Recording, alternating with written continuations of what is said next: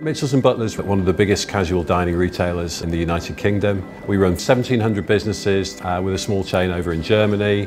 We run 14 different operating formats and brands, including Toby, Harvester, Vintage Inns, All Bar One.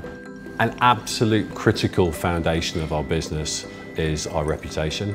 Without our reputation, we don't exist. What people may not appreciate as a guest of yours going into a pub or a restaurant is the sheer amount of due diligence and legal checks we have to provide and do to make sure that we are providing healthy, fit for consumption food and drink. Every single business was required to complete a multitude of checks. Now they range from fire safety checks, temperature probing of an item of food, through to cleanliness checks. We established that we are probably looking at around about 10,000 kitchen checks alone in each business throughout each year. I think before the Nintex app, there was a lot of writing, there was a lot of paperwork. Paperwork would get greasy, paperwork would get destroyed even.